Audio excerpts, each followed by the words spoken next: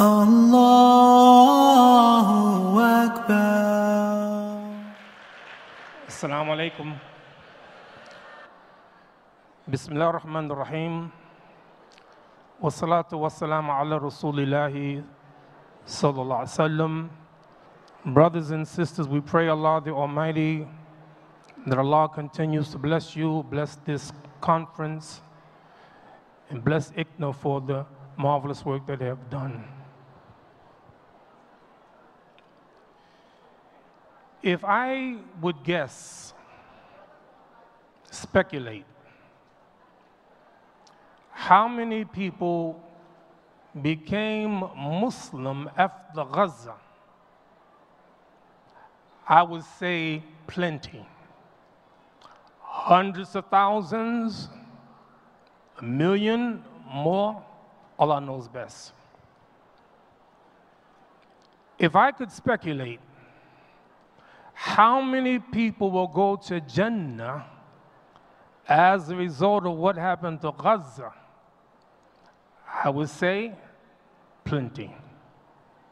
The Prophet ﷺ said, Allahumma la aisha ila al-aishul akhirah.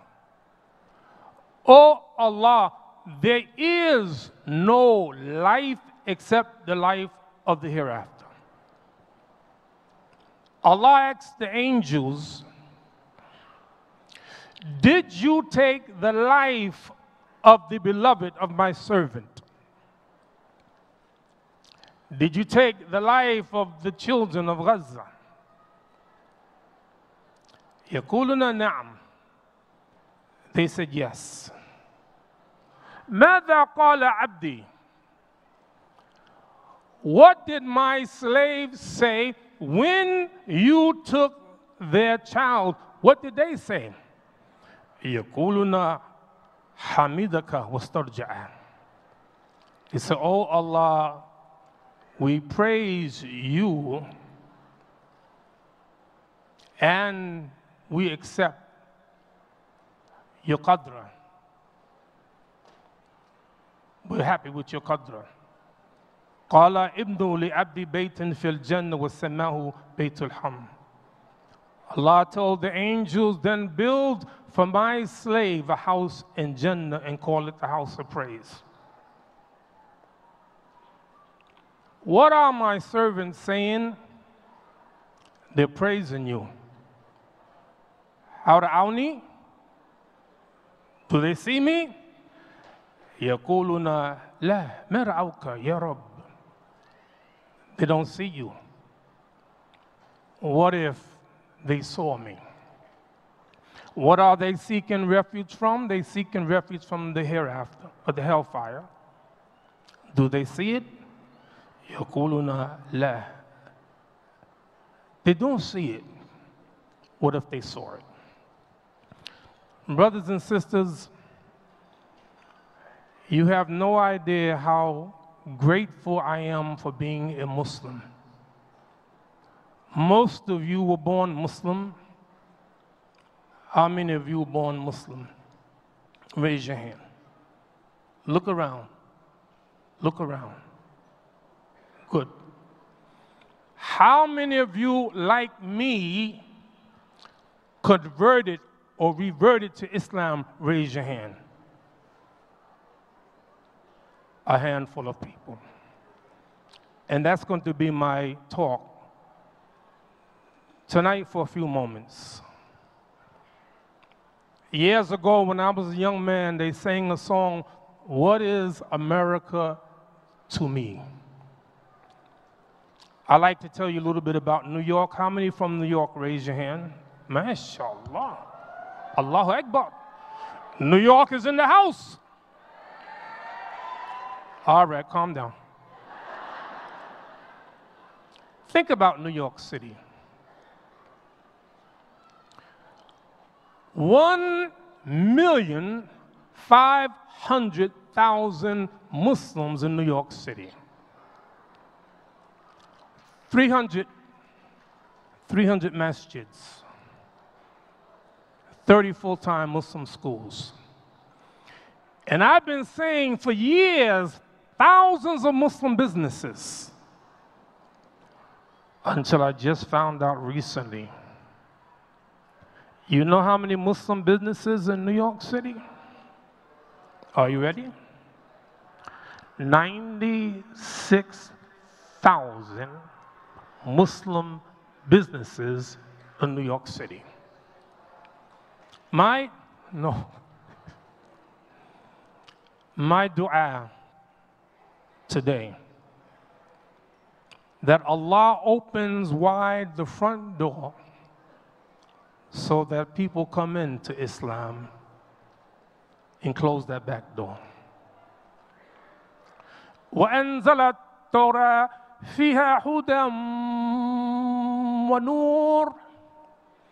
And we sent down the Torah, in it is guidance and light.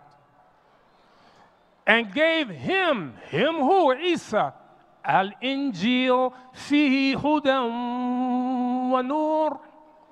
In it is guidance and light. My brothers and sisters, my prayer is that the Muslim imams, the leaders, heads of Muslim organizations, open wide the front door and close the back door. One morning we were at my masjid for Salatul Fajr.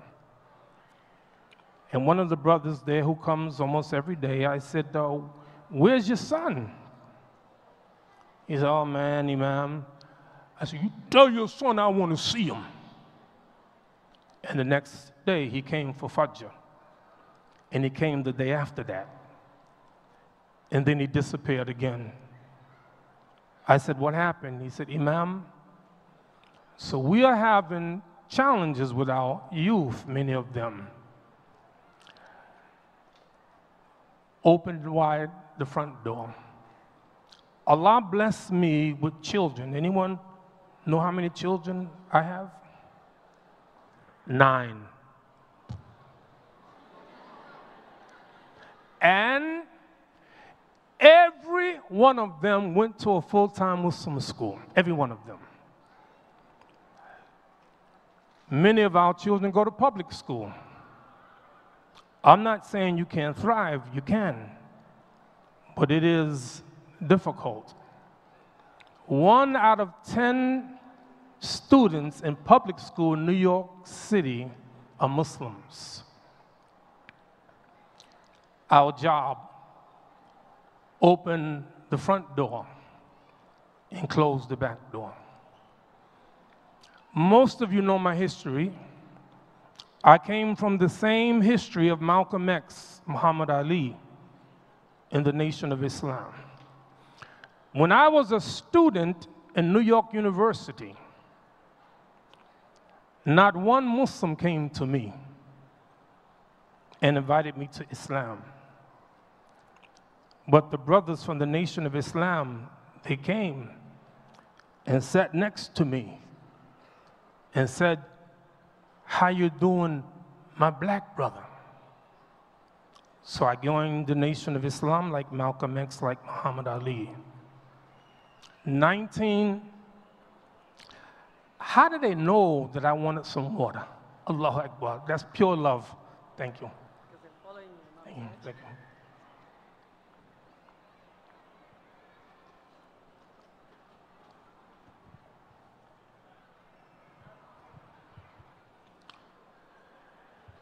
Allah blessed us in 1975 with the death of Mr. Elijah Muhammad and his son, Imam Ali Muhammad, who transformed that Nation of Islam to Muslims. And now, alhamdulillah, we join the Muslim Ummah of Muhammad sallallahu alaihi wasallam. My recommendation to you, there are a lot of people out there not Muslim. Will we invite them? There are so many people in need of the da'wah. Open wide the front door and close the back door. Can I give you a scene on Yawm al-Qiyamah? Consider this. there'll be some people in the hellfire, and they will cry out, those Muslims will cry out, they see people in the hellfire, they recognize, رَبَّنَا إِخْوَانُنَا كَانُوا يُصَلُّونَ مَعَنَا. Oh Allah, our brothers, they used to pray with us. وَيُصُومُونَ مَعَنَا. And they fasted with us, but hujjuna ma'ana, and they made hajj with us. We ought to ask the question, if they prayed with us, they made hajj with us, they fasted with us, what are they doing in the hellfire? لا تكونوا كالذين نسوا الله فأنساهم أنفسهم. Do not be like those who forgot Allah. Do not die except by the permission of Allah subhanahu wa ta'ala. Alhamdulillah, for this crowd coming for the ICNA conference, my prayer is that we be concerned with two people. Number one, those who used to come to the masjid. I know some who left the masjid. I'm sure you did too. Allah warns us, لا تكونوا كالذين نسوا الله فأنساهم أنفسهم. Do not be like those who forgot Allah, therefore Allah caused them to forget themselves.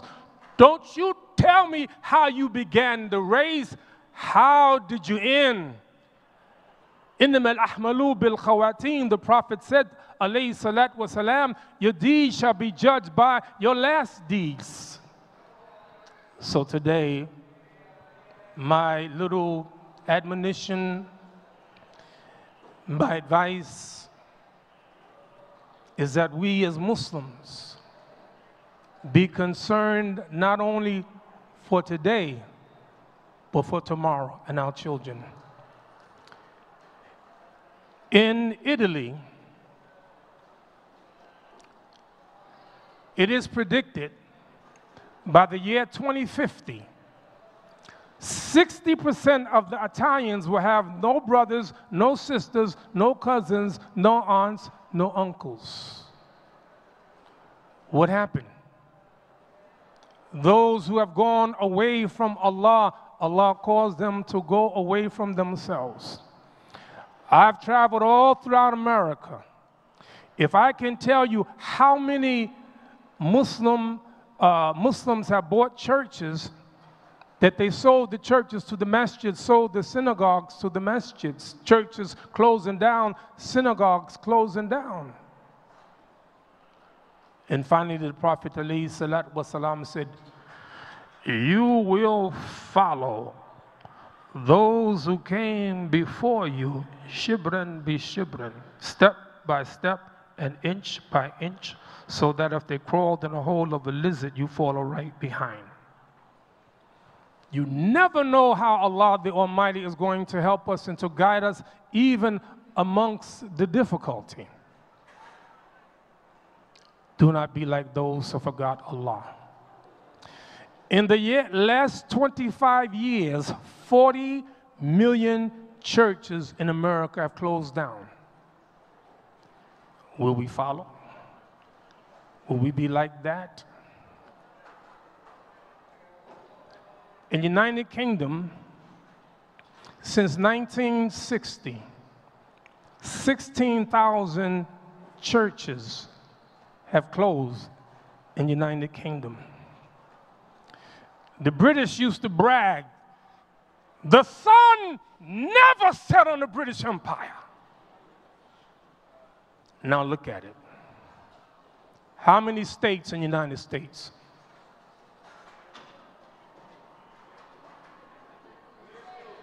50. One state, Texas, almost 3 times bigger, larger than the United Kingdom. What happened? لا تكونوا كالذين نسوا الله فأنساهم أنفسهم. Do not be like those who forgot Allah, therefore Allah caused them to forget themselves. Brothers and sisters, today my message is simple. invite the people to the way of Allah subhanahu wa ta'ala. I would like to give you something that happened to me when I was in the Nation of Islam.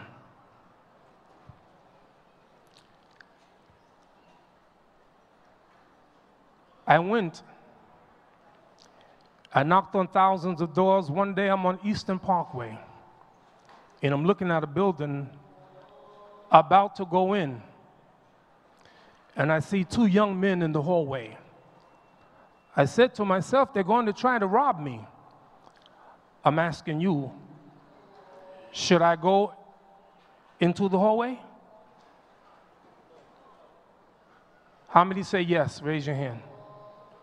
Yeah, you would go, right? How many say no, Imam, don't go? Allahu Akbar. I decided I'm going to go in there because I ain't afraid of nobody. So I go into the hallway, two men. The guy on the right looked mean, and the one on the left looked the more reasonable. The guy on the right, I took out a Muhammad Speaks newspaper, and I put it under his arm. In the other one, I put another Muhammad Speaks newspaper under his arm, and I said, give me 25 cents. True story. The guy on the right took out a gun and said, you just can't rob a Muslim. Put his gun back in his pocket and gave me 25 cents. And the other one gave me 25 cents. What's the lesson? You can argue about the aqeedah of the Nation of Islam all you want. You can. But the one thing you can't argue about, their love for their people and going after their people. Imam Talib told me in Harlem one day, there was a black woman with a hoodie on walking down the street of Harlem, and there were two men behind her, and she perceived that they may be following her, so she stepped up a little bit. They stepped up. She began to jog, they began to jog, and when they were just about to grab her, her hoodie fell off, revealing icna-mas. And they stopped. Oh, sister, we sorry. Why? Right aqeedah? No. But right intention. My question to you and us, do we care about the people? Open wide the front door, close the back door. The constant dripping of water on a stone will drill a hole in the stone. Not a tornado, not a hurricane, but a little bit. So my prayers today in this conference, may Allah bless you and your children, but be careful. That back door is open. A couple of weeks ago, I was in the United Kingdom, and some of the young shabab, they drove me around in Birmingham, Manchester. They said, Imam Siraj, the Muslim youth here in UK are going crazy. They're selling drugs like everyone else. They're robbing people. And he said, so many of the people in prison are inhabited by Muslims. He said something like 45% of the inmates are Muslims. Why am I saying this? Two things we have to be careful about with our youth, to make sure that they remain in the masjid. Our masjid began in 1978, 25 members, all of them former Nation of Islam. Now, average Jummah, 1,500 people. We were 100% of the population. Now, maybe the African Americans, maybe 20% of the population of my masjid. 35 different nationalities. So, in my conclusion, alhamdulillah, so good to be a Muslim. Allahumma la aisha illa al-aishul akhirah. 2 things on Yawm al-Qiyamah, and then I finish. You see, when you try to judge someone who dies in this life, you can't do it. The Prophet ﷺ said, no one who dies in this life and go to Jannah but want to come back here in this life, even if they're given everything in it, illa shaheed, except a shaheed, a martyr. Why would a martyr want to come back here? To die 10 more times in the way of Allah because of the great honor that Allah bestowed upon them. Don't worry about the people of Gaza who lost their lives. They're good, sure. Of course, we mourn for them, of course. And then Allah will ask the person least punished in hellfire, if you had all the wealth in the world, would you exchange it to get out of this? And he would say, yes. So therefore, in this wonderful gathering, I make dua that Allah will bless every one of you. That all of the trials that you have, they're going to purify you. Stay in the deen. Never leave the deen, and do everything that we can with our children to give them the best choice. Alhamdulillah Rabbil Alameen. Assalamu alaikum wa rahmatullahi wa barakatuh.